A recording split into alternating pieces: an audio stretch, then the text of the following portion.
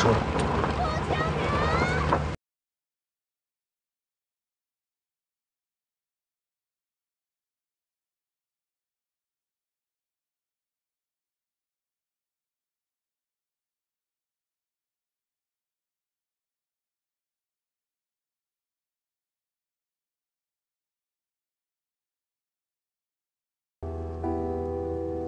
我姐夫被抓了，为什么要抓他呀？他是救火的，是不是保安处的人都是罪犯，都得被抓？只是嫌疑。可是我姐夫他真的没有放火，他要是活着出不来的话，那我姐姐肯定也要死的。他们家还有个2岁的孩子叫平安，那小孩你见过，长得特别可爱。听我说，这件事情很大。我知道这件事情很大，可是再大的事情也不能冤枉人啊。小黑都跟我们说了，他说他看见你了，你明明看到我姐夫去救火了，那你是证人啊，可不可以帮我们跟政府说说？你的话他们肯定相信的。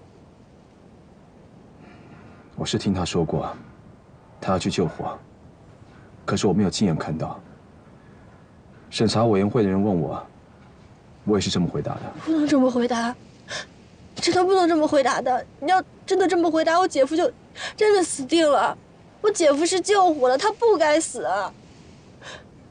我求求你了，你帮帮我们行吗？现在除了你，没人能帮我们了。你听我说，这次委员长他亲自来了，他撤了无数人的职，你就应该知道这件事情到底有多么严重。就算我去了，也没有任何的用处。只要薛君山没有放火，我相信审查委员会会还他个清白的，明白吗？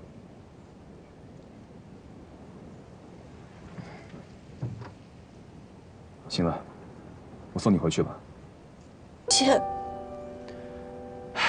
我说你怎么还没听明白我的意思啊？我是要你回家等消息，不要那么着急。我怎么能不着急呀？我奶奶都要把房子卖了，这你就收下吧。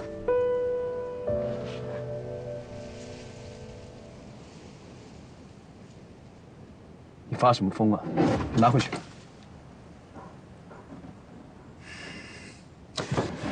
照这个形势来看，把人弄出来是不可能的。你现在求谁都没有用，只能耐心等待，明白吗？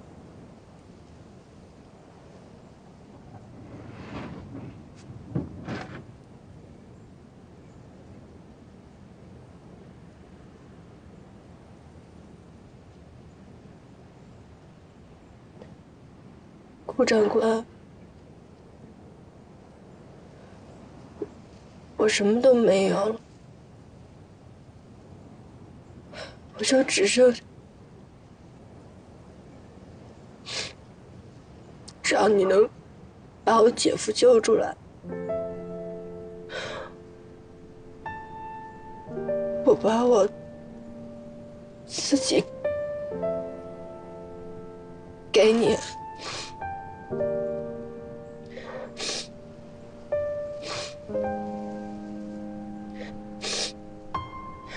就赏赏脸吧。这是干什么？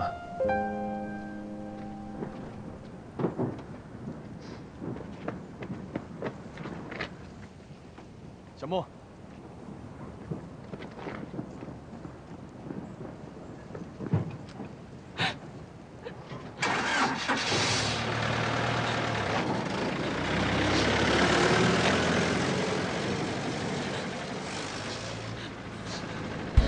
怀念笑容那么痛，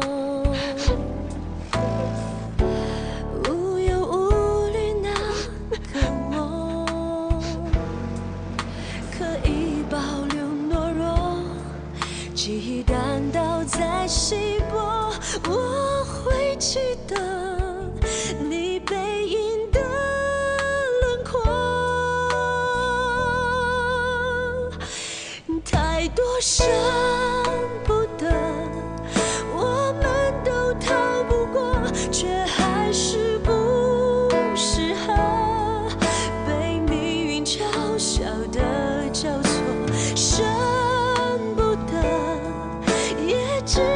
强忍着，等他都走远了，眼眶依然温热，会记得。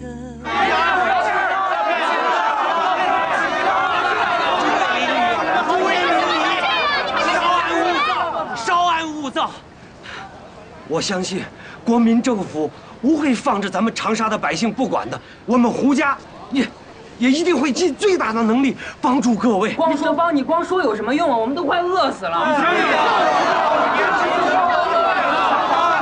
一时也拿不出这么多来，容我们准备准备，筹措一下。我不信，等你们准备好了，我们早都饿死了都。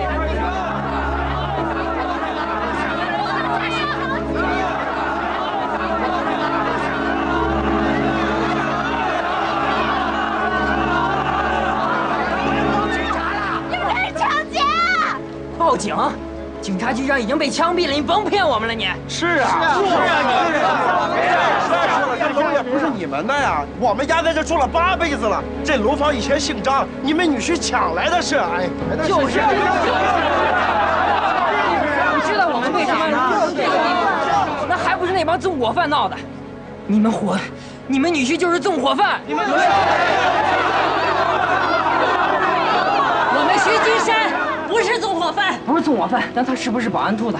是保安处的，是不是？我老公没有放火，他是救火的。既然薛君山不是，人为什么抓他呀？对呀，没放火，为什么抓他呀？事情也没有调查清楚，你们不可以乱讲的。是啊，整条街都烧了，就你们家没烧。对呀，别跟他们废话，别跟他们讲了。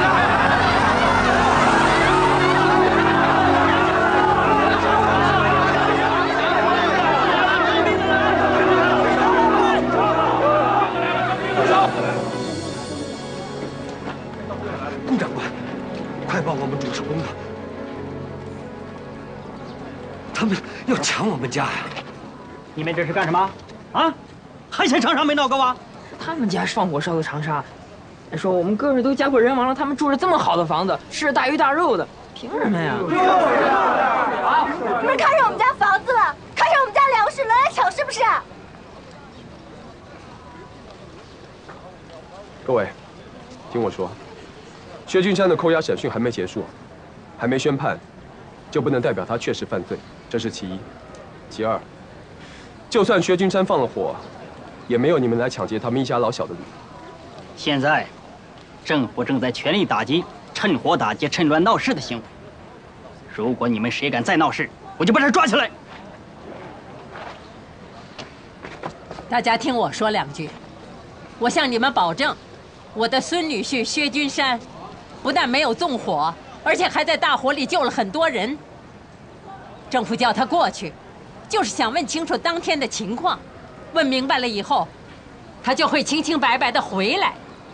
说的比唱的还好听。就是啊！这位小伙子，你说我是说的比唱的还好听，那好，今天我把话就撂这儿了。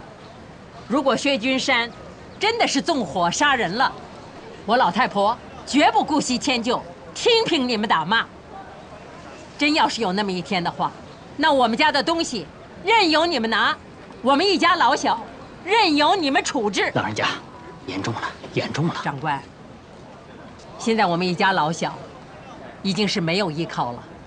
纵然如此，我还是愿意把家里仅有的粮食拿出来救助四邻。请长官给我作证。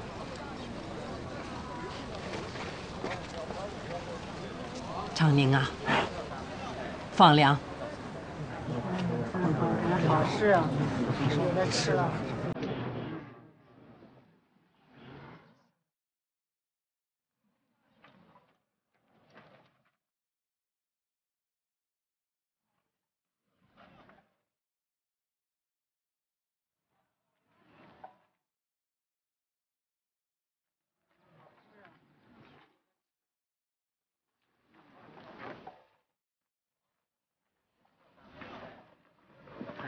这老太太呀，真够厉害的啊！这小姑娘也是，为找到你，费了不少功夫吧？别胡扯！要不是为了她，你能急吼吼的从办事处把我叫过来。我那是看他可怜。这乱七八糟的世道，谁不可怜呢？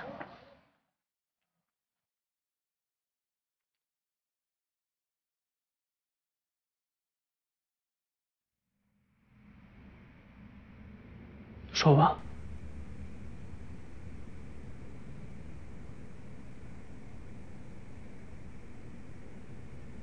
中午的时候你在哪儿？我要睡了。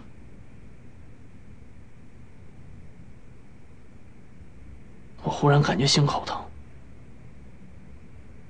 一下子站都站不住。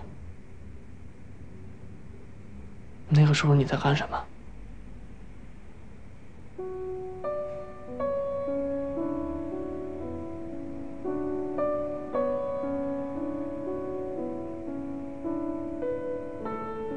香香，你别忘了，我们是同时从妈肚子里面出来的。你想什么我知道，你这跟我这装若无其事，你骗得了我吗？你回来弄得那么狼狈，到底怎么回事？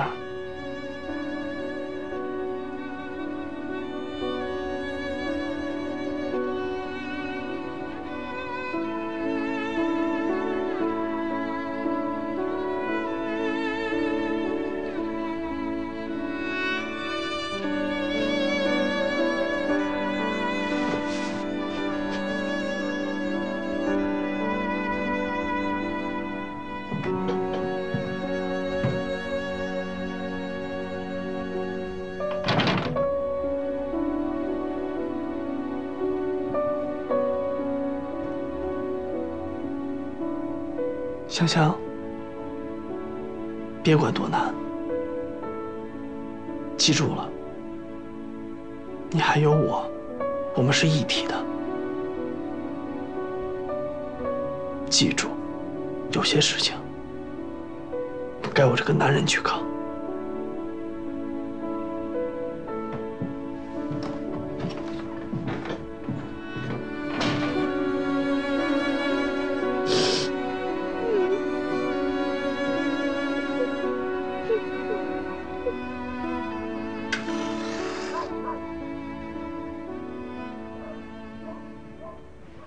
哎呀，真讨厌，又停电了。妈，你别犯愁了，大妹子不是说了吗？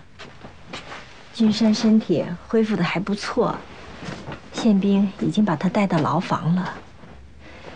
牢房那边该打点的我们都已经打点了，他在里头不会受罪的。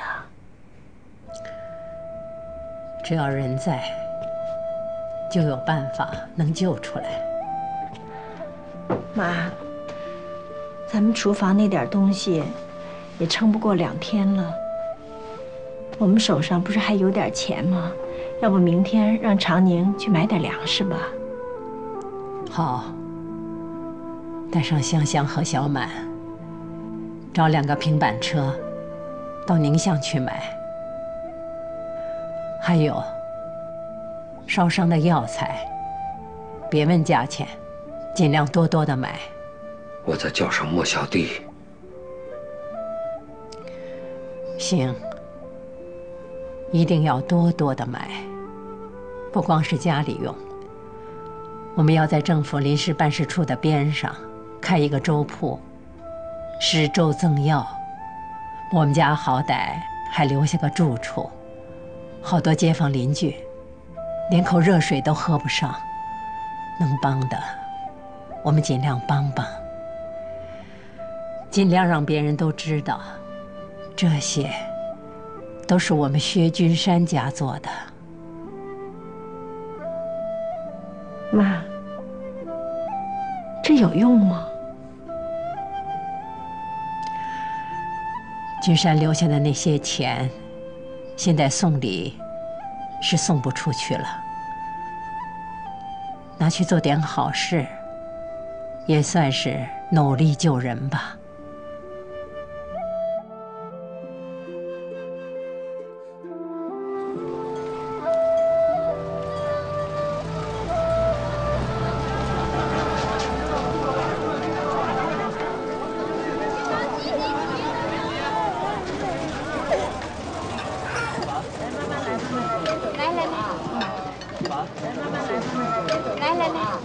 啊，不着急。来，妈，哎，来，我走了啊。你自己吃了没有啊？你叮嘱你姐多吃2口啊，病成那样不吃不行的。路上小心点啊，慢着点儿。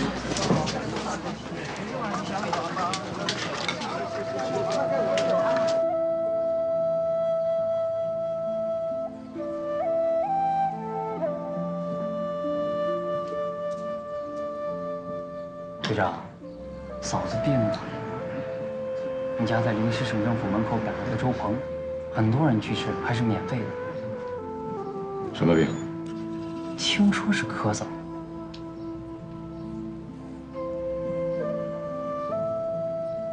我老婆我知道，如果就是咳嗽，家里人不会说她病了。队长，嫂子也可能是急的，等你回去了就好了。 还回得去吗？你去吧。哎，好。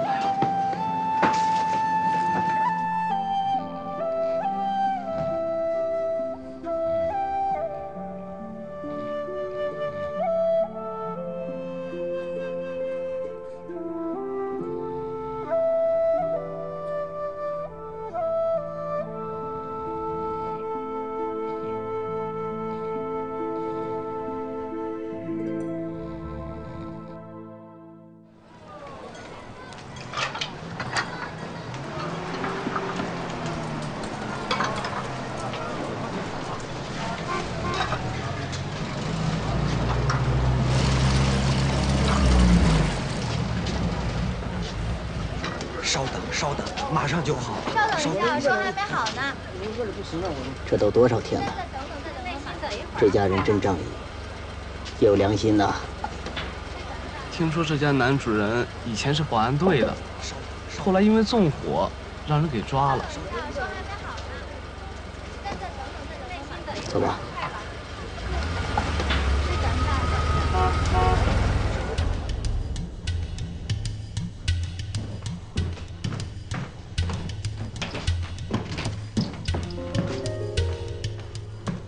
下一个，是。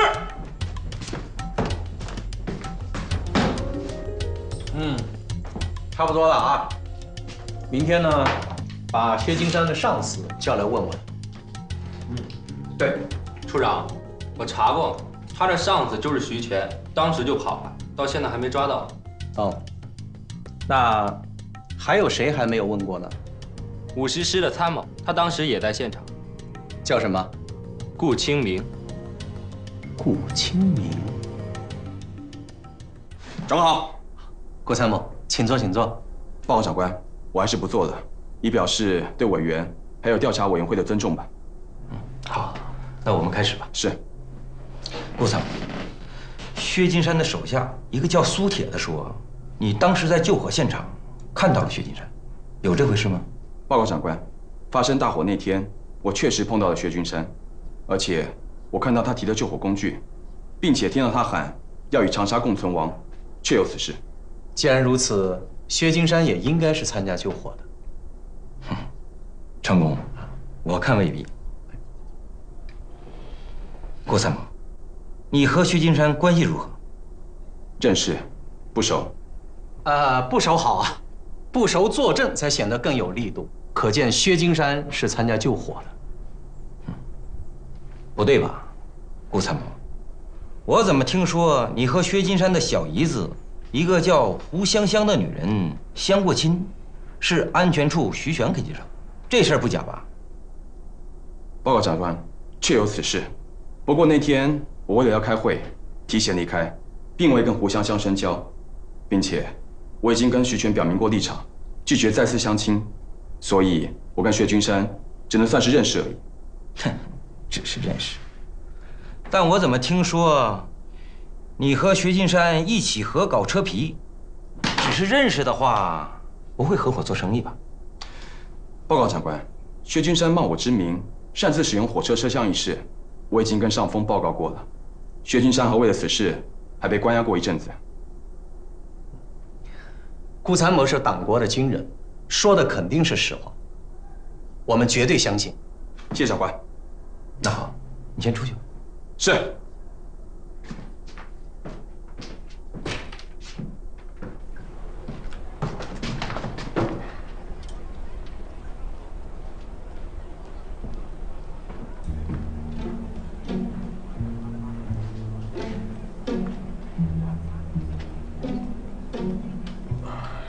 你知道他是谁吗？谁呀？他是顾老的儿子。顾老？哪个顾老？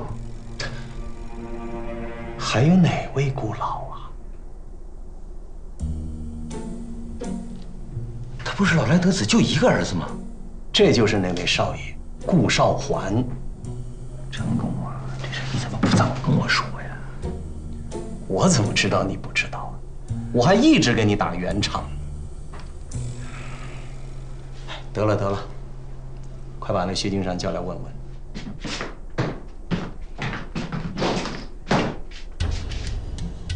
你是怎么受了伤了？谢长官关心，这是救火时受的伤。对不起，长官，本人衣冠不整，犹如党国。没关系，请坐。是。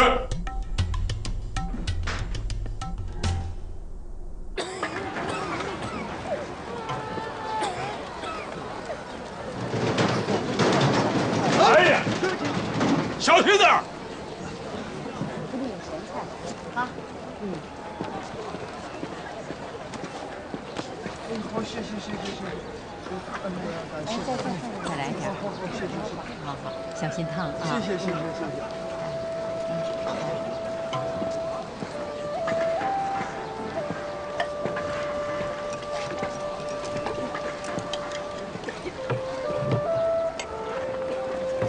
君山回来了。姐夫，姐夫，我饿了。来。啊，妈。回来就好，回来就好。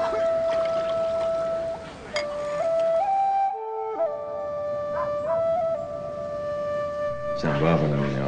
有。亲爸爸。平安，赶紧下来，爸爸身上伤啊还没好呢啊。没事儿，我已经快好了。我说过我命大。没事。小心点啊，平安啊，别乱动。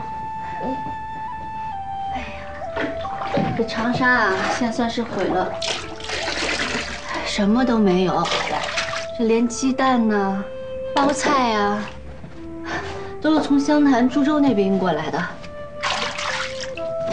好了，君山，过来洗澡吧。君山。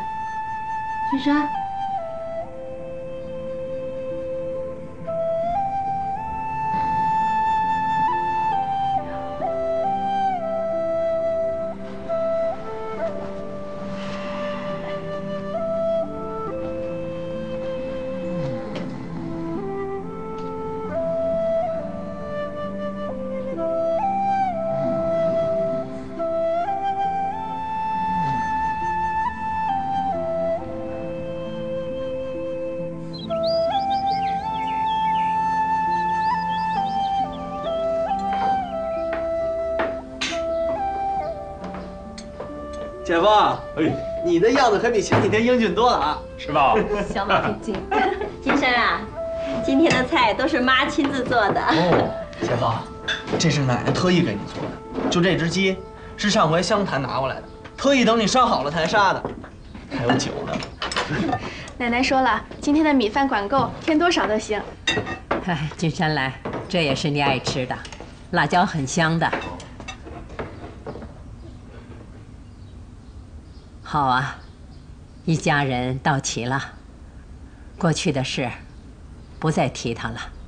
来，我们大家都喝一杯，压压惊。喝一杯。来，干。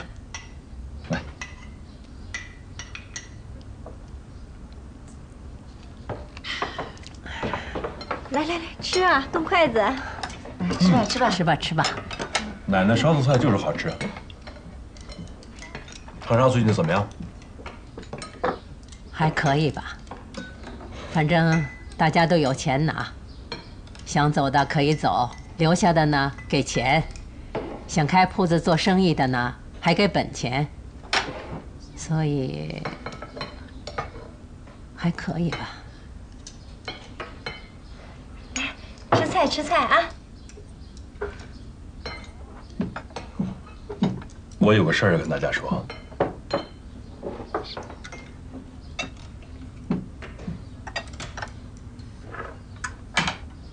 因为纵火的事儿，警察局和我们保安处被政府撤销了，我们的职责和任务都交给部队接管了。那你呢，姐夫？我们这些没有参与纵火的人，政府要求我们参军，过几天去报道。那参军呐，那要上前线呐。姐夫，你要上前线跟鬼子真刀真枪干？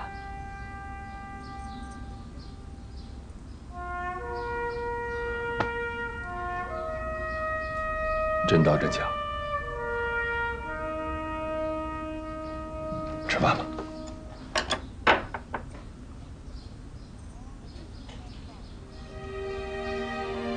好，抗击日寇，男儿本色。君山，贤婿，我敬你一杯。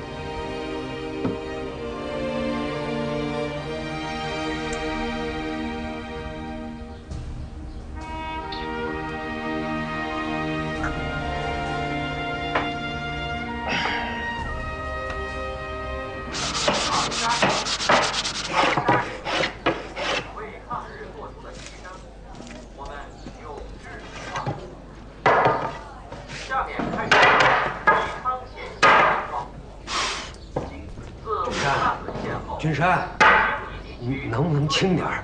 我这儿正听前线战报呢。长沙的手工匠全都跑光了，这活我不干谁干？你干啊？就是，反正我是不会干。想要听战报，等我去了战场，我天天给你报，行了吧？小满，我不在家，看着点吧，啊！你可是咱家唯一的男子汉。爸也是啊。他不算。别让他一天到晚的骂政府，什么国民政府腐败，这事儿不归他管。乱说，真把他抓进去。姐夫，我说他也不听啊。他不听，你不会找奶奶呀？他听奶奶的。啊。还有啊，过一段时间，长沙缓过气儿来了，咱们家这铺子还得开。你和香香，别一到换季的时候就买衣服。我不在了，家里没钱，知道吗？知道了。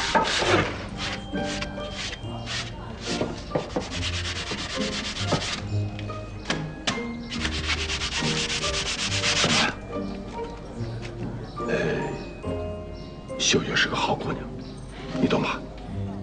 不懂。姐夫，哎，喝口水吧。哎，喝。你看，我没说错吧？喝口茶。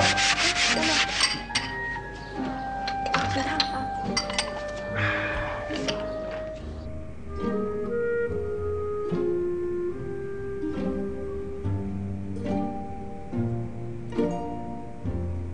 别拿这件衬衫了，部队都发。都带上吧。哎，香皂就不要了，我一糙老爷们要它干什么？这个是桂花香的，你闻闻。香香怎么还不来？哪那么快啊？我刚叫他的时候还在洗脸呢。这洗完脸啊，还得抹雪花膏。你忘了，那雪花膏还是你从上海给他弄的呢。这小女孩就是麻烦事太多。哎，香香来了。进来。进来。姐，你找我有事啊？我找你。肯定没好事。坐吧，坐。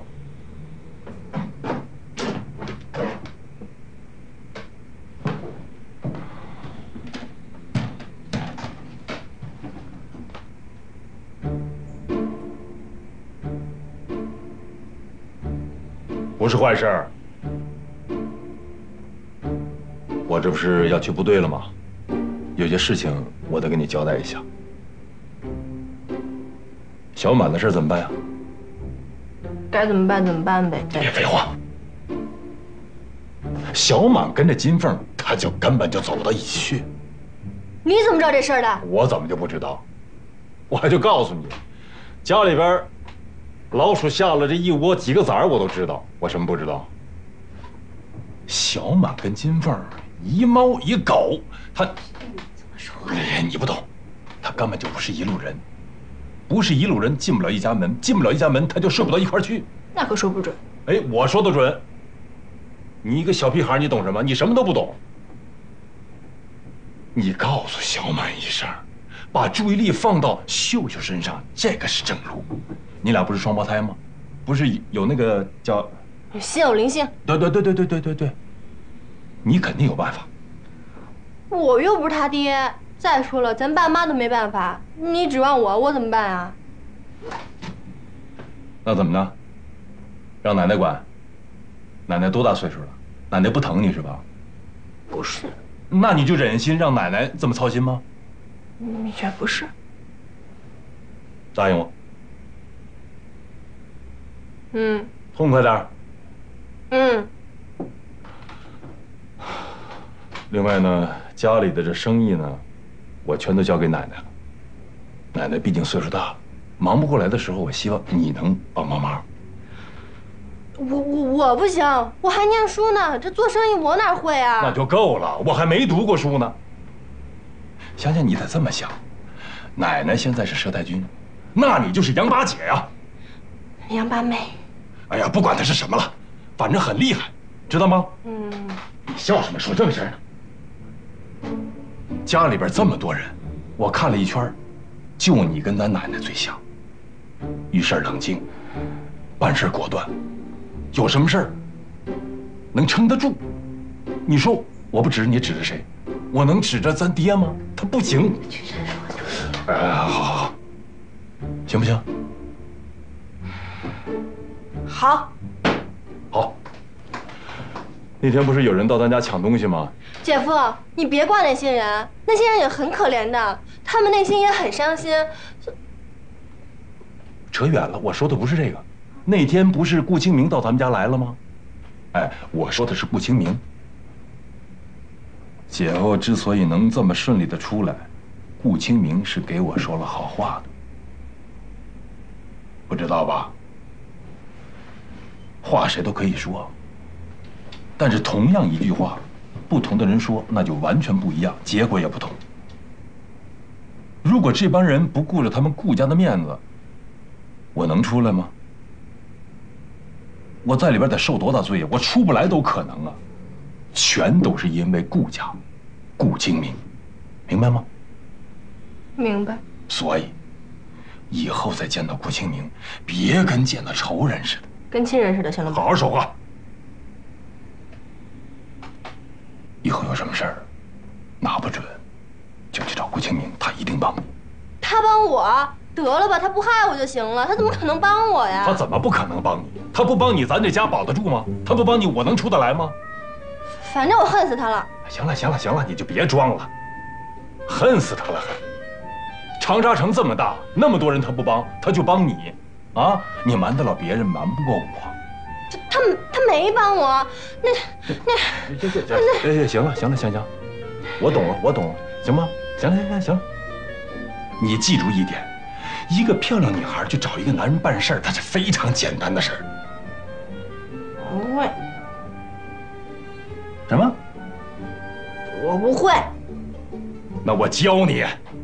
你去找顾清明，见到他之后，你冲他微微一笑，然后就不看他，表现得很可怜的样子，最好能哭，流出眼泪来，别再那么较劲，别再那么性子烈。听我看你姐干什么？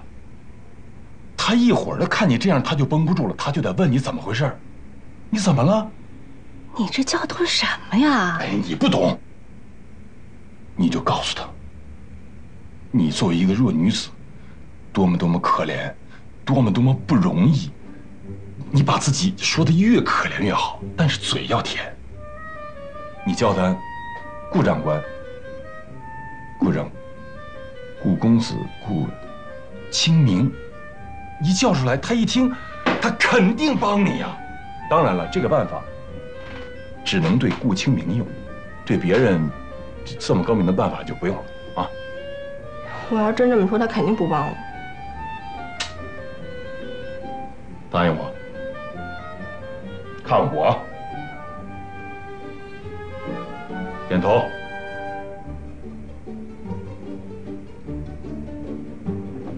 去睡觉了。多了啊。香香，这姐夫的话你还是想想啊。再听一听。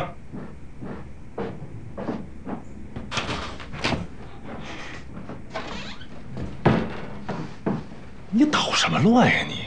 我说你能不能说点正经的？我说的都是正经的。是我对香香确实平常够严厉，但我是真疼她。你没发现吗？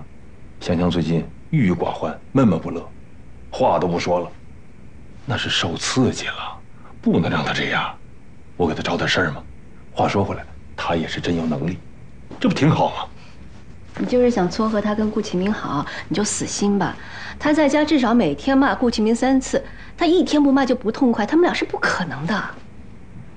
你一天在家骂我300回，咱俩不一样还在一块睡着吗？讨厌。骂就对了，骂说明有心。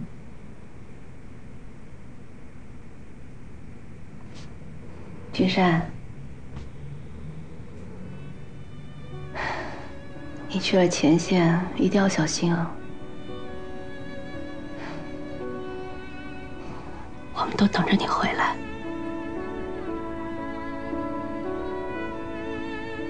一定要平平安安的回来。你老个儿命大，死不了。